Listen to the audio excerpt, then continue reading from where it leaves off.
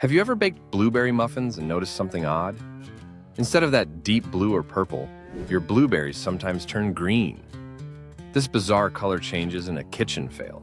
It's a fascinating natural reaction.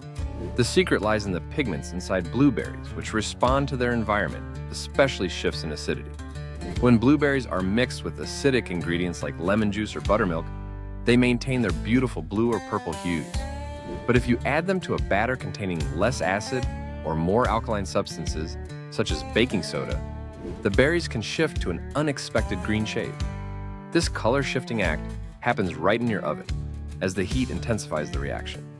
So next time you spot greenish-blue spots in your muffin, don't worry, it's not mold or magic, but a natural transformation. Curious about more surprising stories that reveal the hidden science behind everyday phenomena? Your support means everything. Subscribe now and help us grow this curious community. The more subscribers we have, the more fascinating facts like this we can share with you.